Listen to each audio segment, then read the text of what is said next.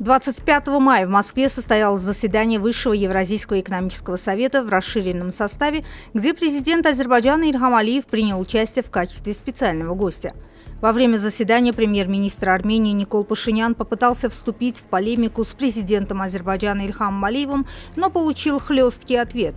Позже состоялись двусторонние встречи лидеров Азербайджана и Армении с президентом Российской Федерации Владимиром Путиным. В итоге состоялась трехсторонняя встреча, которая продлилась, однако менее получаса. По ее итогам определились сроки встречи вице-премьеров Азербайджана, Армении и России. У большинства экспертов и представителей различных медиа сложилось впечатление, что Пашинян делал все для того, чтобы в очередной раз сорвать мирные переговоры. Своим мнением по этому поводу с Baku TV поделилась политолог, доктор политических наук, государственный советник Российской Федерации первого класса Татьяна Полоскова. В мае месяце прошел настоящий парад переговоров по доведению вопроса урегулирования карабахского конфликта до логического завершения подписания мирного договора.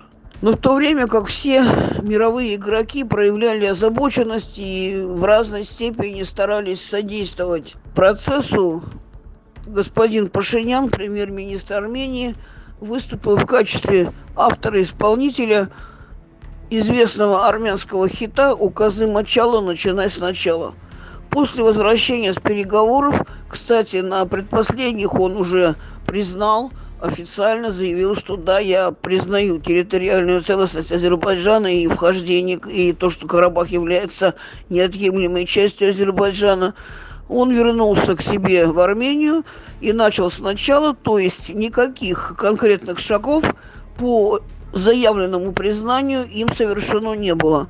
Не была создана комиссия по демаркации, делимитации границы, не были предприняты усилия к созданию переговорной группы с Азербайджаном для подготовки подписания договора. Пашинян продолжил искать какие-то варианты, чтобы этот процесс шел еще какое-то время. То, что произошло вчера на трехсторонней встрече с участием глав других государств, как мы знаем, проходит Евразийский саммит, я, в отличие от моих коллег российских журналистов, перепалкой бы не назвала.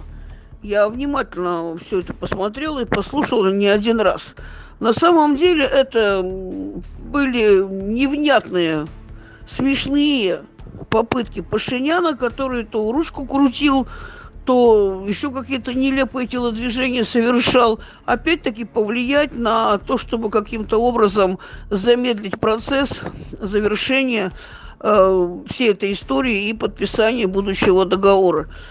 Ну, во-первых, что он заявлял? Значит, вот первое – это попытки углубиться в дебри терминологии. Дорога, пути, чем отличается путь от дороги, а путь от коридора.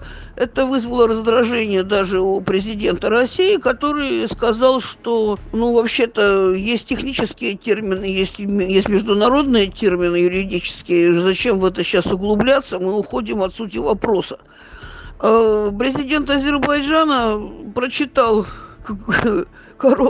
спокойную короткую лекцию Пашиняну, очень короткую, но все-таки бывший преподаватель МГИМО, он где, как нерадивому студенту, спокойно объяснил, что такое международная терминология, что такое коридор, в каком состоянии сейчас находятся все эти вопросы. Сказал, что предложение по Зангезурскому коридору – это право азербайджанской стороны, вот она его предложила, что никакой блокады дороги из Лачина в Ханкинди тоже нету, и в конце концов поведение Пашиняна уже вызвало откровенный смех. Я посмотрела, там даже Такаев хохотал, тоже, кстати, выпускник МГИМО. Я считаю, что Пашиняну просто надо, в конце концов, вернувшись в Армению, или начинать конкретные шаги.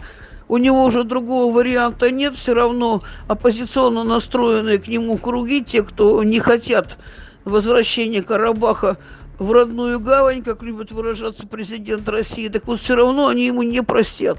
Варианта у него два. Или повести себя как мужчина, или окончательно лишиться лица как опять же любят выражаться популярные сейчас китайцы. Но есть еще один вариант японский харакири, но я думаю, что Пашинян на это не пойдет в силу вот его психотипа.